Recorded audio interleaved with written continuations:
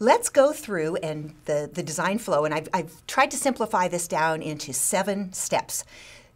Keep in mind that there's dozens and dozens probably under each one of these, but these are the 7 simple steps that will get you from your idea of a chip all the way down to the design, ready to go manufacture it. And I'm going to walk through these one at a time in separate videos so that you'll be able to see examples and get a little more detail. But overall, the first thing you do is decide what you want your chip to do. Then you say, what kind of gates do I need? Then you make sure the chip is testable, because remember, we don't want to make the chip wrong, because when we test it, we have to throw them away. So let's make sure we can test them properly. Then we want to verify it one more time, just make sure it's going to work. Finally, we're going to figure out the physical layout, if you like, and I'll talk about that again. And this is where all the little pieces are going to fit in, putting the little puzzle pieces together, if you like. We'll lay it out, then we're going to check it one more time, a lot of checking going on here, and then finally we'll be ready to turn the design into silicon and actually put those wafers together. These first 3 steps are, again, that design implementation, the logic design part that we saw in the previous diagram in that same purple colored oval. The next step is verification, and even though it's one step, remember it's one of the most time-consuming aspects of the whole design flow. And then the last parts are the physical design, the actual physical implementation of the chip. We also call this design for manufacturing, because you are preparing your idea, your design, to get ready to send data over to be manufactured into an actual chip. All right, step 1. The first thing you have to do is tell the computer what it is you want your chip to do.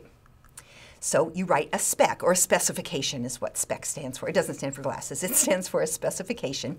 You write the specification and you use one of those languages that I talked about in an earlier video, a hardware description language like System Verilog or VHDL, and that's going to tell the computer this is exactly the kind of chip that I want you to help me design. So let's go back to our cell phone ringer for a good example. If I'm going to write the spec for a cell phone ringer, it might look like this. Now keep in mind, this is not official System Verilog language. This is not official VHDL.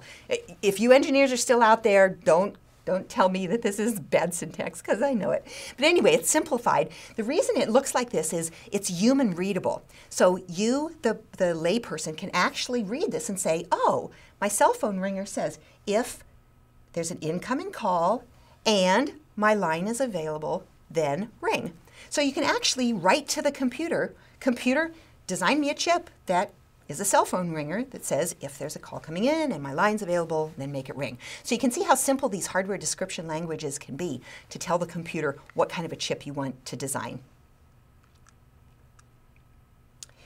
Today's chips, again, can have millions of lines of the specification.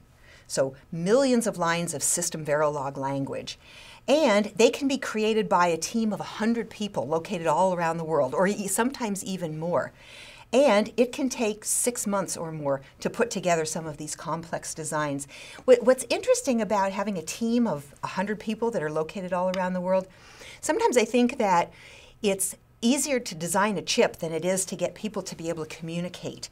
There's time zone challenges, there's language barriers, there's misunderstandings. So even the human aspect of getting a team of 100 people to work on something so complex is kind of a fascinating aspect of computer chip design, along with the details of, I'm going to write 1,000,000 lines saying, if my cell phone does this, then do this, and if it does this, then do this, and then what if this happens, then make sure the chip will do this, and that's what all of the specifications is all about.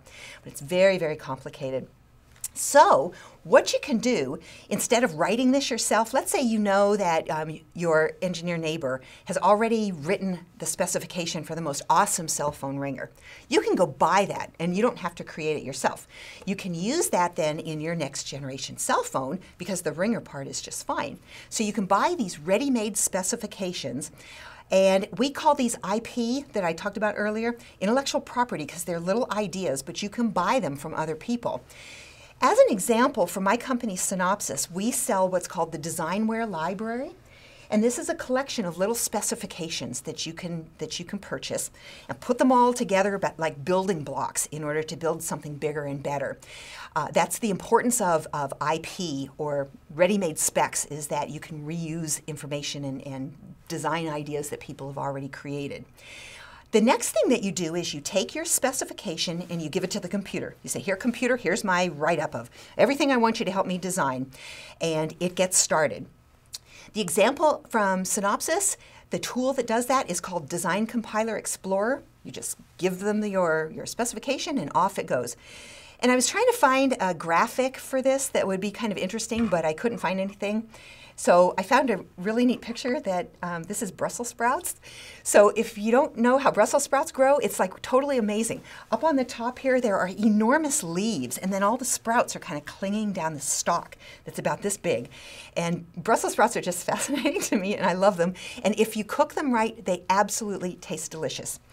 But I digress. So let's go on to the design flow and eat your Brussels sprouts.